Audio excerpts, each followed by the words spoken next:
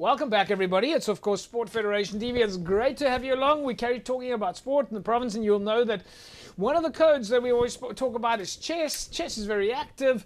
And, of course, last week we had Jessie February on the show with us talking about the chess event coming up on the West Coast. You'll remember that it wasn't so long ago that we spoke to chess champion Rebecca Selkirk. We spoke to Shabs Bawadin, the winner of the Western Cape chess tournament. Well, of course, as I mentioned, on the West Coast last week, the Western Cape Champs was held in up on the West Coast, and it was, of course, also very focused around women's chess. Anzel Laubscher is joining us. She's back. Anzel, of course, international chess master. Anzel, welcome back to Federation TV. How are you?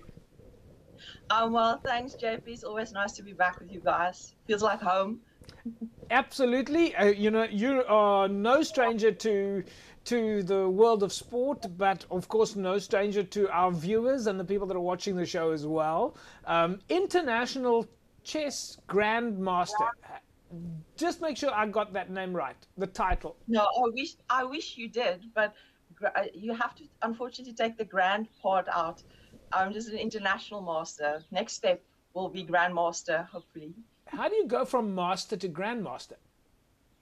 JP, we need to play international events, and you have to get a certain rating and win certain tournaments. So it's not at the moment. It's tough because we can't travel. You know. So yeah, we need to play certain international events. Last week was a big event for you guys. You were one of the big draw cards at the West Coast. We had a fantastic conversation with Jessie February, who was one of the guest players at the event, and of course also a lot of focus on women's chess. But just tell us a little bit about the event itself. We believe that you walked away with the title yet again. Yeah, I was very blessed to win the. To defend my title of Western Cape Women's Champion. The last one I won in 2019. Oh, you know, with lockdown, it feels like 19 something, but 2019. And last year we didn't have the championship, and then this year again. So I went back to defend my title successfully, and it was amazing. This was the first tournament I played in 18 months. Over the board tournament. I played a little bit online, but that doesn't count. Over the board was the first time in 18 months, and it was amazing to be back in Mykonos, in Langebaan. And as defending champion, they gave me my free accommodation and some other conditions, and it was amazing. It was just so nice to see my chess family again after 18 months. So just tell us a little bit about the makeup of this type of tournament for folks who don't understand necessarily how a chess competition works. I mean, when we watch a football match on TV, it's 90 minutes and it's over and done. And when you watch a rugby match, it's 80 minutes and it's over and done. But with you guys, you play quite a few matches. Yes, we started on Friday night. We played one game, Saturday 2, Sunday 2, and Monday morning 1. And each round, we each get a certain time control per round, which can take you up to 3 hours or 4 hours of play. And like I played most of my games, I played my 3 hours full. Is that how long it could take, the average chess match? Yes, yes. It depends on the time control. In this specific event, it's unlikely to go over 3.5, 4 hours. But in most of the international events that we normally play in normal times when we can travel abroad, 5 hours, 6 hours. Wow. Does it work in a knockout format where you play, or is it a round robin, or how does the competition format work? Because, I mean, obviously at the end of the day, there must be two players going face to face. Yes, this specific event was an open event, so anyone could enter, and then men and women, and we play in one section. So you play against someone with the same score, who is on your score. So if you win the first round, the second round you will play against someone who's also got 1 out of 1, and the next round, if you lose, then you play against someone who also has 1 out of 2, for instance, or 2 out of 2. Who were the tough competitors that you came up against?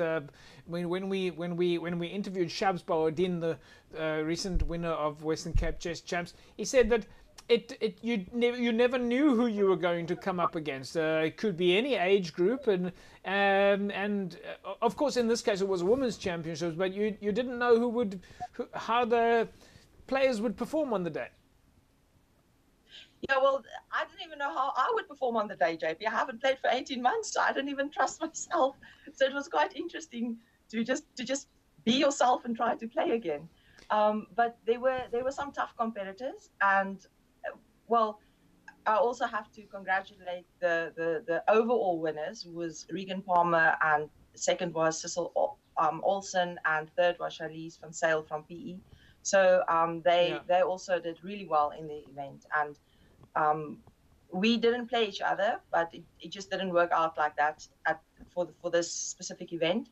But I think if we had more rounds, we would have played each other definitely. Yeah. What's the next big event for you? Well, JP, hopefully the SA Ladies Closed in December. I hope it will be in Cape Town. It's normally hosted in Cape Town, but we'll see. It all depends on our next family meeting, and to see where we are at with the lockdown levels. Yeah. But it's scheduled for December. It's normally a 10-day event with 12 players round robin. So the top 12 women and top 12 men to select the Olympia team, the national team for next year. So you mentioned that you haven't been able to compete for 18 months. Now you're telling me that your next event is 4 months away or 5 months away. How do you prepare for an event like this? Well, at this stage, mostly studying chess. I have to, and I work with my coach as well. So I need to.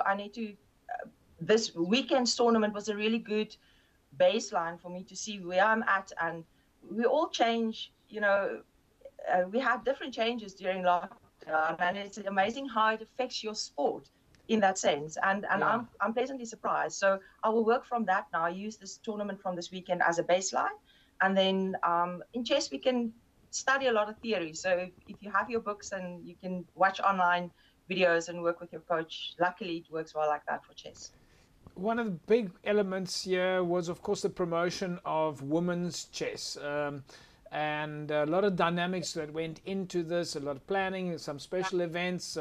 It was fantastic to hear that Jessie February was going to play against 40 players, if I have my information right.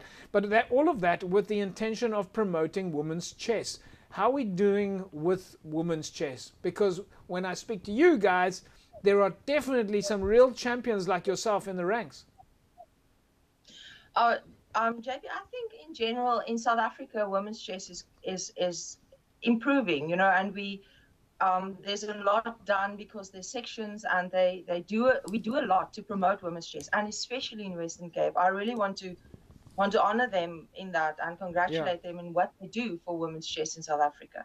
The conditions we got this weekend at Mykonos, Jessie and myself, it was just amazing, and it's because to honor Women's Month and women's chess. So definitely.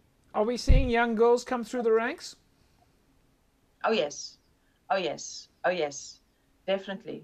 Definitely. And it's amazing how the girls are now suddenly performing against the boys as well. There was in my opinion, there was a time where girls were getting a bit soft, if I can put it like that. Like when I was young, there was no such thing as you play in girls sections or anything. I had to play against the old women when I was 9 and 10 years old, but it makes you tough.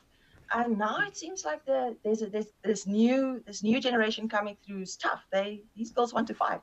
So you recommend that moms and dads get their women and girls signed up to play chess? Yes, definitely, but not just for that reason. There are many other benefits as well, and definitely. And of course, chess is one of those fantastic sports that you can play at home.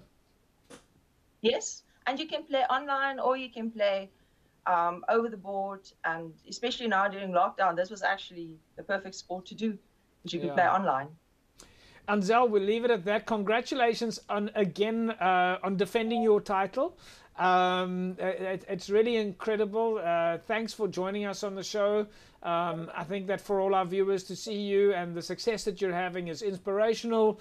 And from a Western Cape chess perspective, you guys are doing fantastic. And it's really great to know that sport is out there and the likes of chess is active and busy and staying in touch with their members and planning behind the scenes. So fantastic chatting to you, and we look forward to finding out more as you head up to the big closed championships at the end of the year. Thank you, JP. Thank you so much for the interview, and the listeners for watching. There we go, folks. Anzel Laubscher, international chess master. And as she said, she is on her way to becoming a grandmaster. She just needs to travel more and compete internationally more. And of course, we're looking forward to that. We're looking forward to seeing all our athletes have these international opportunities. But she is the current defending champion in the Western Cape, and I'm sure she's going to be let's say, athlete to be reckoned with in the closed championships then at the end of the year. Folks, we'll take an ad break. When we come back from the break, we'll carry on talking about sport in the province. Don't go away. Back in a sec.